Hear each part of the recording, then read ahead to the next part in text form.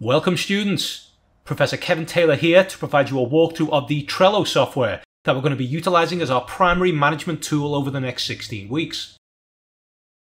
Students should begin by registering on the Trello website to allow me to add you to the 445.1 animation group.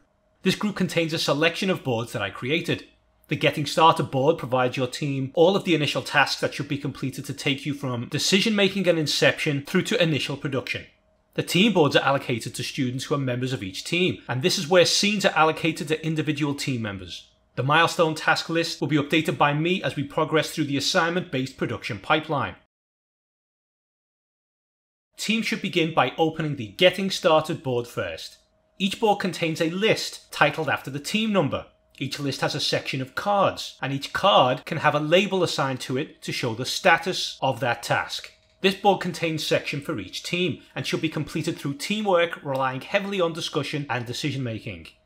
The majority of the day should be spent in this board addressing these tasks. For this, teams will use the Discord team rooms that have been provided, with the option of Zoom conferencing. I'm more than happy to engage in either. I will be dropping in and out of the different rooms to ensure you're all engaging in this process. Throughout this process, you should update your team's Getting Started Trello board. This is done through labels, with a team member clicking on a card to bring up the tab on screen, then selecting Labels and clicking a specific label to add or remove it. Active labels will have a tick to show they are active. Labels are used to give a quick visual update on where your team is at within the process. For example, the process on screen is set as Not Started.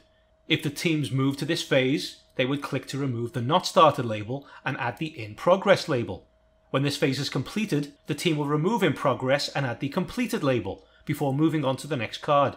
If I decide I'm not happy with the progress you've made on a specific task, then I would change it from Completed to Incorporating Feedback, with teams engaging in further discussion with me before changing it back to Completed.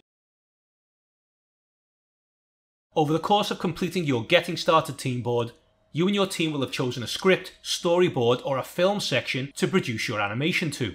These details are outlined on Blackboard. Moving now to your team's Blockout board, teams will divide their chosen story into individual scenes by creating cards in the unassigned task list. From there, tasks are allocated and label statuses set. I've created a board titled Example Board for this class, and students are welcome to refer to and utilize this as a visual guide on how to create and distribute tasks within a team.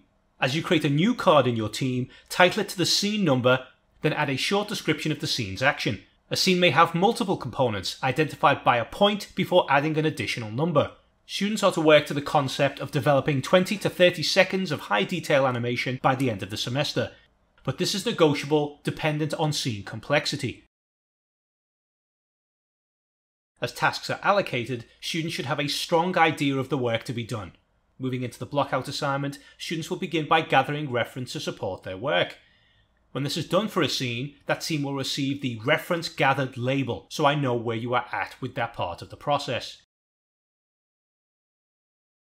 As you finish the Blockout Assignment, the team folder will change from Team 1 Blockout to Team 1 First Pass Animation. At this time, team members will be instructed by myself to set all scenes back to Not Started in order for the next assignment to begin.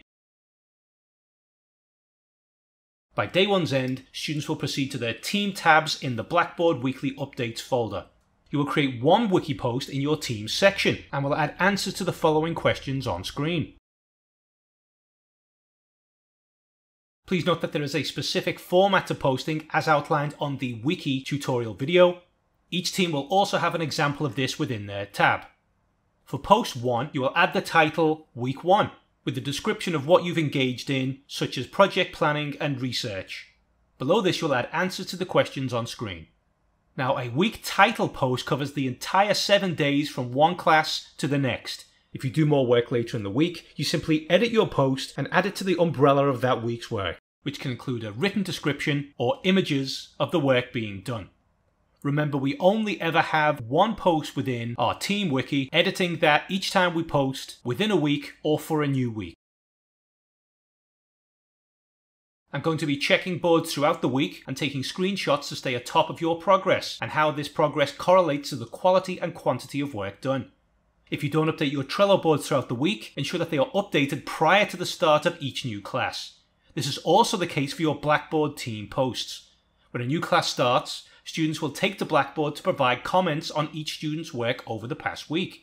This is done by adding a comment that contains a title for the week you're commenting on, as seen on screen.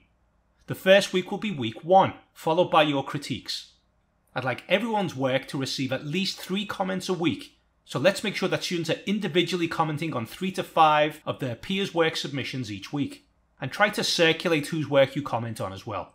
Blackboard wikis show how many posts a student has made, and how many words posted, so it's nice and easy for me to monitor this. Just make sure your comments are relevant and not trash. Clear, concise comments are much better than long, rambling ones. Occasionally students will be asked to write up specific aspects of their development, or even record video presentations as is required by the course, and I'll be sure to keep you all posted on this far in advance. So that's everything we need to get us started. If you have any questions about this process, please post them to the Discord virtual classroom, that way we can all engage in the discussion and learn from the answers. So good luck and happy animating.